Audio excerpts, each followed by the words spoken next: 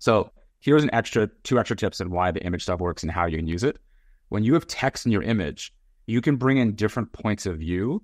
So imagine if I just gave you a sundae and it's just vanilla, right? Like, okay, it's fine, but like if I don't hit that, it doesn't work for me.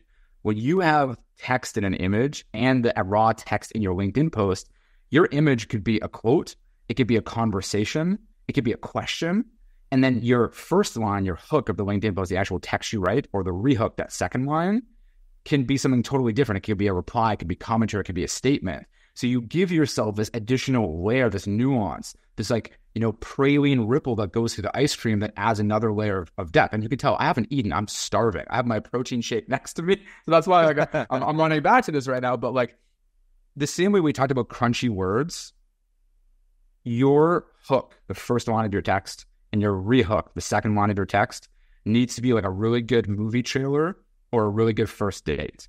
And here's what I mean by that. One, if you only talk about yourself, you will not get a second date. It needs to be for the audience above all else. Second thing, like a good movie trailer, it needs to be short. It needs to build momentum and hype. There should be some curiosity about what's in the movie, because if you told me everything, why do I need to click see more? Why do I need to see the movie, right?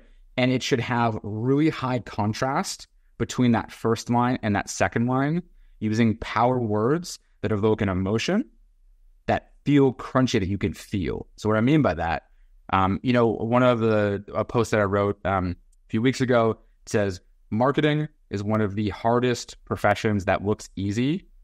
This is dangerous. Why? Think about that for a second, right?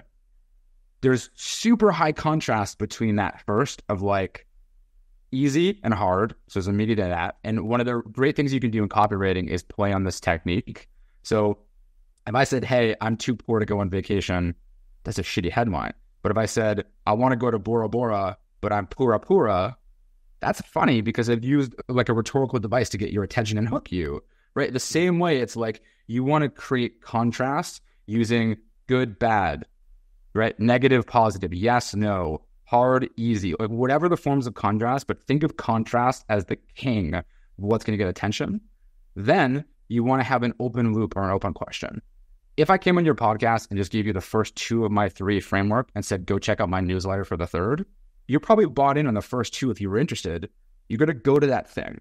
So ask a question, ask something, have some type of curiosity hook, because open things that are unfinished get more headspace, right? It's the same reason why if you don't write something down, you think about it, you're like, how the fuck was that? So you always want to have a good question or a good open loop or something that makes them think. And my post about like policing personal brands probably wasn't my best hook. There probably should have been like, why? Or like, how come? Or here's what you should look for. Or like, not my best hook and reel, because it missed that. And then power words. Dangerous. Why is it dangerous? What are you talking about? Right? It's like, find some way, but don't clickbait it. It can't be clickbait. If you're like, I was on the way to work and I saw this homeless person, and then here's the story of how, and then please buy my SaaS product. Do not do that. So many people think it's like, it's actually a technique that even the US government uses on Instagram, and what they've called is the Venus flytrap technique. As opposed to them trying to educate the American public about really complex, meaty topics, they use memes and like very simple attention-grabbing things to get people to stop and pay attention. It's kind of like that, like timeshare pitch that you're forced to go to get like a better deal at the resort. Mm-hmm. But if you do it in a funny, compelling way that brings sarcasm and humor and connects to your audience, they don't see it as an interruption. They welcome it to their feed and it's fun for them. So the rule of like rehooked is like, make it like a movie trailer. Make it like a good first date. It's not about you. It's about your audience. Get to know them. Ask a really good question and have an open loop. Have it compelling enough where it's like, it's charged with power words. It's charged with contrast. Like if I said to you, dripping with contrast, you can probably picture that.